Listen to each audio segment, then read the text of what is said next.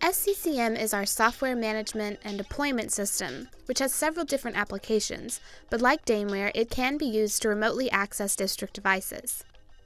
Its remote access capabilities are less robust than Dameware, and it can be slower to operate, so you will have to use your best judgment to know when to use which application.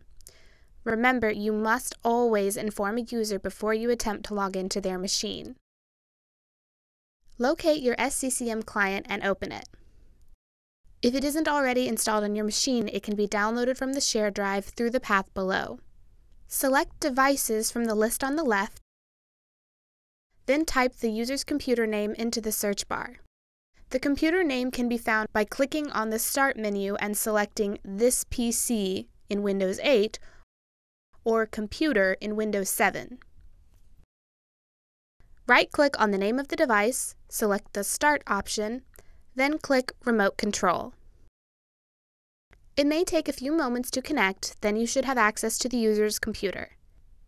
If you log into a user's computer with your credentials, always be certain to log off before you end the session. Once you're finished, simply close the window to end the connection.